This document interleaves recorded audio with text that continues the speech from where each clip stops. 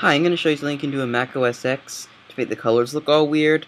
This really isn't very useful, but it's fun. And now all I have to do is go to the Go menu and select Go to Folder. Type in /library/colorsync. That's COLORSYNC/profiles/displays. Now this window will open and you'll see all these ICC files. I'll make a copy of the one that begins with color LCD. Do that, just hold down Option and drag it somewhere else in the window. And now let's double click on that. We'll rename it to something. I'll use YouTube. Now double click it, and this will open Color Sync utility. Here's the list of all the different items within the file. Like there's the name of it, and name in like all different languages, and there's also like the tri-stimulus values. That's like the color values of like each pixel on the screen, I think. There's the tone response curve, which is basically the gamma values. And then here there's the parametric tone response curve. Don't know what exactly that is. I'm not a color management expert. There's the video card table. I think that has something to do with like how something like it's sort of like curves in Photoshop when you change that. Chromatic adaptation matrix, again, I don't know what that is. Just it's miscellaneous color management data. Now in Color Sync utility, click the desk tag, localize description strings. I'll change the ASCII name here. I'll call it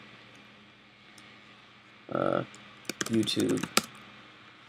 Then DSCM, multi-localized description strings.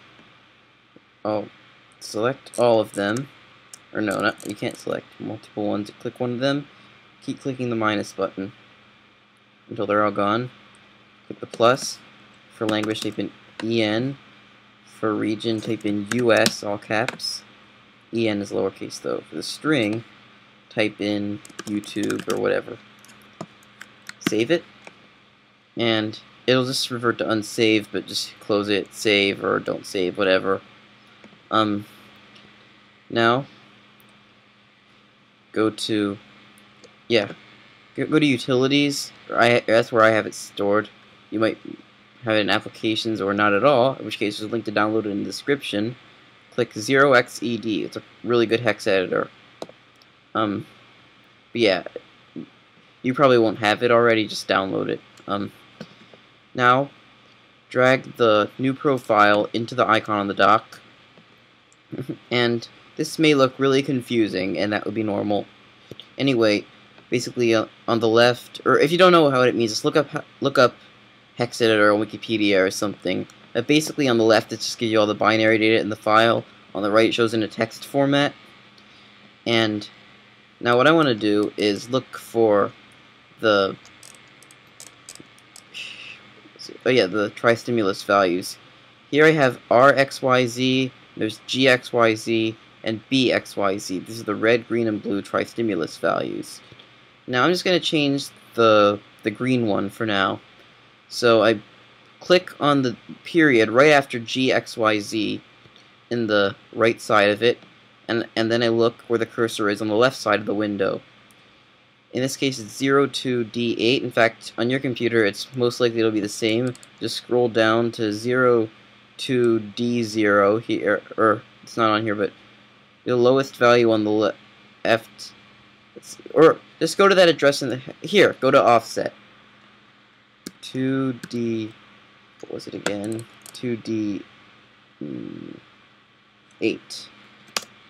There.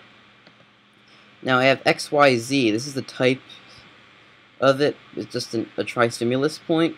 I don't need to change that. I'll go after it. There's 4 reserved bytes, so go after that. And then I see the X, Y, and Z values. This is kind of complicated. I don't understand how that works myself, but typically what I do is I just enter in just different values, and it makes the colors look different. Like, I'll change this to 1051. It's just one, I don't know. Now I'll change this to 02443A, I don't know. Well, after this, yeah, let's add another, like, 030000. Now, the way this works, it's a fixed point numeral system. Basically, it's like 2 bytes for the part before the decimal point, and 2 bytes for the fraction of 65,536, I think it is. And yeah, I'll save this. I already did, but yeah. I can quit the hex editor. And now I go into System Preferences. Or actually, I'll double click on it and look at it in the color sync utility. And if I click on RXYZ or any of the tri-stimulus points to see it looks different, I'll quit that. I go into Displays, click Colors or Color. Then I'll select the one I just made from the list. It's YouTube. And I don't know if it shows up on the video, but this window just turned a bright red. The shade of blue used for the buttons is different, and my desktop background is yellow. In case you're wondering, it's like some facility near my house. Thought it looked cool, but yeah, it's not really relevant. But anyway, here's some of the other ones I have in case they showed up on the video. This one basically makes blue look green, red look blue, and green look red. This one, or these are just ones I made at the calibrator. Weird colors. This one is really weird. It just makes my background looks all red. The window looks like this sort of medium blue. The buttons are bright red. Test here. Yeah, that one is really weird. I edited that thing I said looked like the curves in Photoshop. I forgot what it was called.